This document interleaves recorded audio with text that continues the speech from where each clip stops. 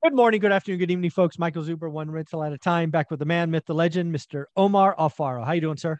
What's up, Michael? And I'm not in Hawaii. It looks cool in that background, but I'm not there. This is just Yeah, a what do you call a background that I chose to, yeah, no, you it's know. fun. I Yeah, like it. it's cool. The waves are moving. I got a nice mellow vibe going. I appreciate you.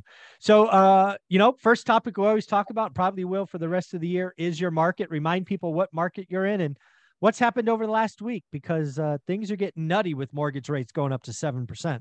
Oh man, things are crazy. I'm in the market of Southern California, which is Apple Valley, Victorville, Hesperia, Phelan, Oak Hills, Lucerne, Adelanto. So primarily about 50 minutes north of Rancho Cucamonga in Southern California. Very, very cool. Yep. So, what did you see this last week? Again, is inventory building? What's happened to cancellations? Because again, rates, damn, that was fast. Rates went from like 6 to 7 seemingly overnight, and I'm wondering if it's impacting your market. It has. It's impacted it substantially. A lot of the offers that came through on the last week's episode, we talked about that we had some offers that came in on some of our properties. None of them panned out because they were waiting and they weren't sure where that interest rate increase was going to go to. And, it going 0.75 for a traditional, what do you call it, consumer, that prices you out of what you were going to make or what you were going to offer. So needless to say, those four offers, they all told me that they can't proceed forward not unless we want to have a $25,000 price reduction. I said, no, not going to happen. So we'll wait. Yeah. And now we're over 1,700 homes. Okay, this is crazy though.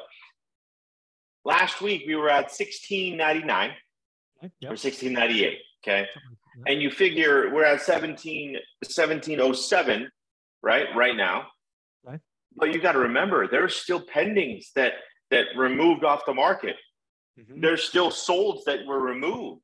Sure. That means there was an increase of it's not a lot, 7 or 8 properties, but if you took 150 houses off the market, that puts you down at 16 or 1550. Mm-hmm. That means 150 new properties came on the market to replenish what was moved. But now looking at that at 1707, I think it's just going to keep on increasing.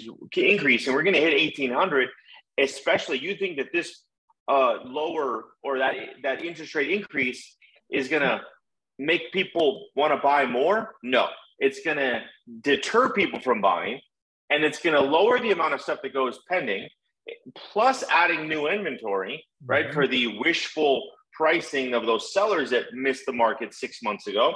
Yeah. And I'm going to say we're going to be at 1,800 in the next 45 days. Yeah, so this is going to be very interesting to look at this because if you're going to put 1,800 as the over/under, I'm taking the under. And let me tell you why. Tell me. Well, actually, before we go there, there's one more thing I want to talk about because, we went from 1698 to 1708, so an increase of, 8 or 9 units, whatever. But the other thing that happened in there is you had some cancellations, right? Correct. This is not necessarily all new inventory, right? So how many do you know how many cancellations were last week? Yeah, there was over 50 properties that canceled. Yeah. For example, 4, like you had 4, right? Were those officially pending? Right. No, they weren't officially pending. They were just almost there.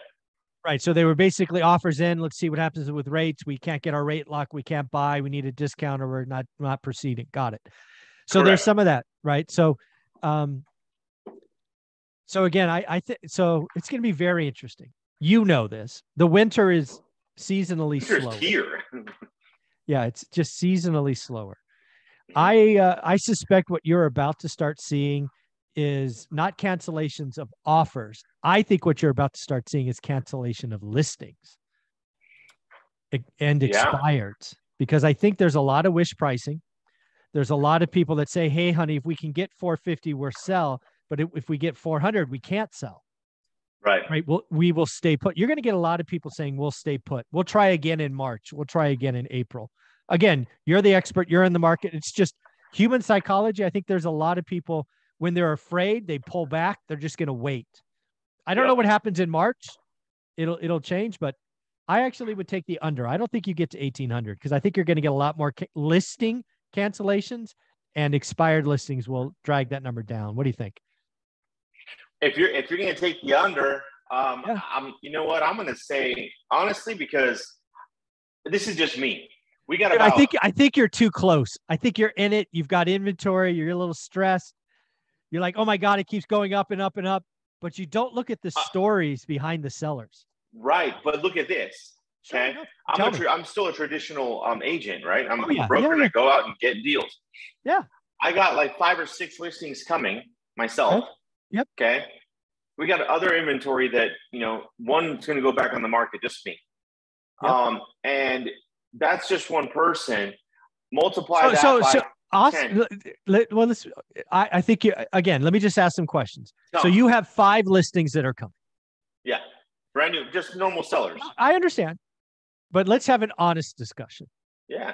Of those 5, how many of them do you think are going to come out at what I would call wish pricing day one? None of them. Really? So you got them all to understand this is not March, it's September. Correct. And your hope at 480 is now 430 or whatever. Okay. All right. I would argue that most agents, if they had 5 listings coming, 4 of them are wish pricing. You're 100%. So again, I consider 4 listings that are wish pricings, not real listings. They're going to just expire or fall off. Right. That's what I'm looking at. But again, if you have 5 listing comings, you had the harm, because this is the problem with agents today. Your time is important. If you're going to take 5 listings and not have the hard conversation day one, you're setting yourself up for 4 angry phone calls. Why would you want that? Yeah. Right. So I am curious, and again, you don't name them or anything, but you had sit-down conversations with 5 sellers. Mm-hmm. All of your 5 sellers have looked at Zillow. All of them thought they knew what their house was worth. How much lower did you have to get them before you accepted the listing? 10%? 5%? I would probably say, you know what, just on this last one, it was like 6 or 7% less. It's going to create a frenzy. Lowest price property just to get it sold, obviously. Okay. And the whole psychology of it is like, would you rather have 5 or 6 people fighting for your house or waiting for one in 45 days? Yeah. And they all said, no, we want multiples. Okay, great. So then you are in agreement that we are going to be listing it at a price that it's going to be sold. Yes. Okay, great. Here, sign the paper. And then, and then that's it. But that's because I conveyed that message. Right. Most agents don't. No. So the last thing I will ask you on this, because this is going to be fun. I want to note these, like off air, write down the 5 names, because I want to follow up on these 5 names in a couple of weeks. How many of these 5 have to sell? Like if they get a number close, or do they want to sell? Like, yeah, and you obviously know the difference. Wants to sell means we get our number, we'll go.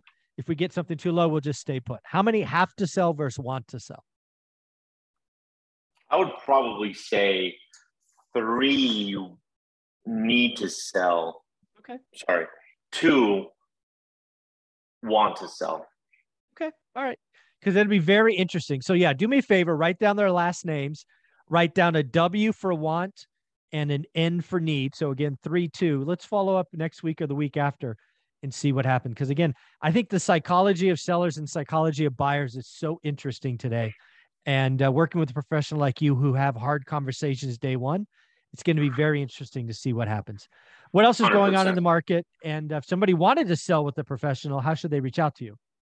Yeah, guys, the way the market's working right now is like, if you need to sell, I would say do so. If you want to sell, just figure out where you're going to be going, first of which. And I'm in that SoCal market, so anything in the high desert, even Southern California, Rancho, San Bernardino, Ontario, reach out to me. You guys can reach out to me at omaralfaro.com or follow me on IG, Invest with Omar. Awesome. Thanks, buddy.